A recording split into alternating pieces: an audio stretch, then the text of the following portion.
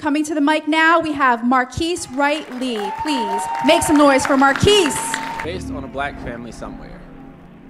So, my cousin's gay and my uncle's a pedophile, but guess which one brings the family more shame?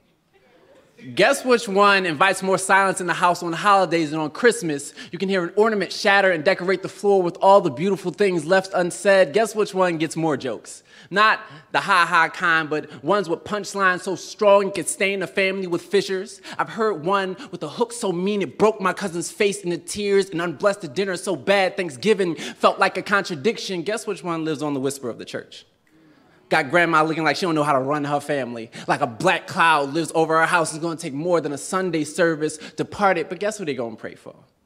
Who they saved a seat for? Who they marked a place on the pew for, granting front row access to salvation they know he needs. Who the devil must have a hold on because no soul can sin like that and think himself a righteous thing. Think himself a thing worthy of acceptance as he is. Have you ever seen a congregation exorcise a flood from a boy's face?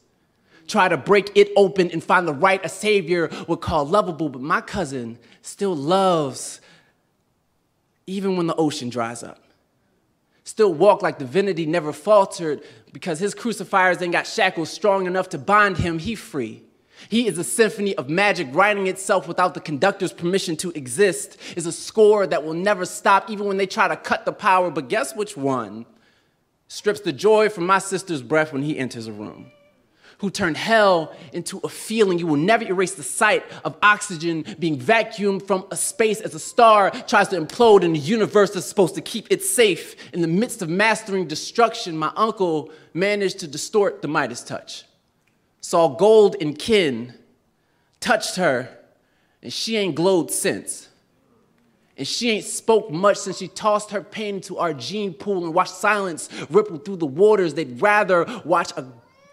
rather see a quasar lose its shine than to question the gas cloud managed to engulf such a spectacle. And when he's in the room, my tongue don't know subside. My anger don't know calm. My mouth don't know apology after my blood boiled to eruption, sent lavas of scorches that said, don't touch her. And I heard a hush of, we don't talk about that in this house. Have you ever seen the poison in your lineage manifest? Become a walking cancer the whole believes itself it can live without treatment, even when it threatens to spread. And my strong black family is too black hole to talk about this. Too unwilling to let the light out to wash the tainted soil our family tree finds roots in God. Why my people be built like Pandora's box? Masters of holding in the unspeakable with the most well-crafted exterior. Thank you. Give it up for Marquis.